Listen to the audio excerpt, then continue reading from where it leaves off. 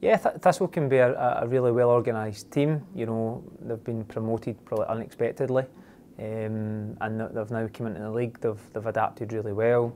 They had a good result obviously against Motherwell early on in the season, and they ran Glasgow City close as well. So we'll go into that game expecting a tough game, but we'll make sure that we do the tactical work on them today, and we'll do a bit on the pitch for the players, and we'll devise a game plan that hopefully will allow us to take all 3 points come tomorrow night.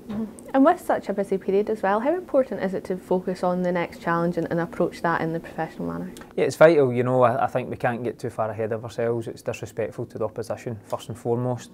But I think the league's improving every year.